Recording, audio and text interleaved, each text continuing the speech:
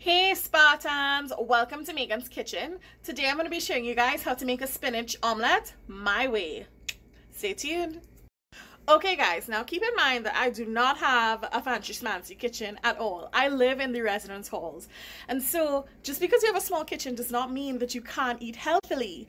And so for our students who are graduating or going off to grad school or getting an apartment for the first time, it's okay if you have a small kitchen. Sometimes you just have to learn that we have to downsize and make do with what we got.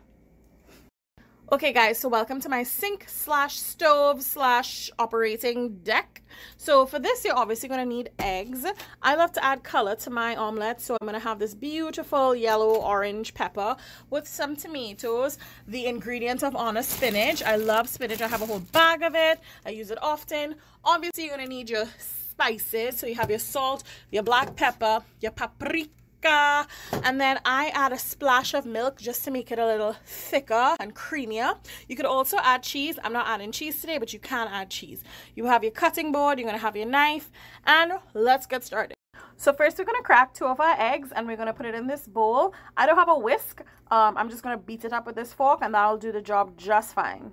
Now you're going to put all your ingredients in, your salt, your black pepper, your paprika. Right, so you got that, you put that on deck. Now let's start chopping up our vegetables.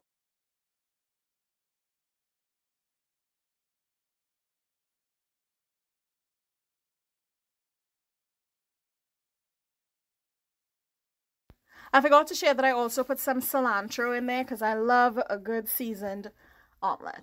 You want to spray a pan, then you're going to want to put some minced garlic in there, and then I really like things seasoned. You put some onions, chopped onions, and you just let that simmer. So yeah, you're gonna just let that simmer, let the onions bake down, cook down, so that the oil is really flavored when you drop that omelet in there. Turn down your heat if it's too hot, like it's too hot right now. Aha! Do you see the M? M is for Manchester. So I've just been letting it bake or cook on this side, and I'm just like feeling it out, making sure it's really baked under there, and then I'm gonna flip it. Okay my friends, so this is when you realize that your omelet probably is not going to be an omelet because for some reason it's not flipping properly, and so then you have to turn it into scrambled eggs.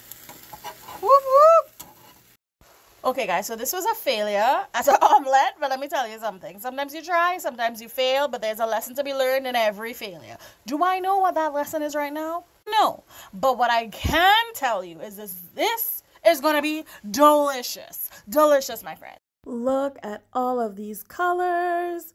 Oh my gosh, guys, the seasoning, the cilantro, the peppers, the tomato, the spinach, the eggs, all coming together to just be amazing. It might not be an omelet, people, but I'm going to tell you, it's going to be scrumptious. All right, guys, moment of truth. Let's see how this baby tastes.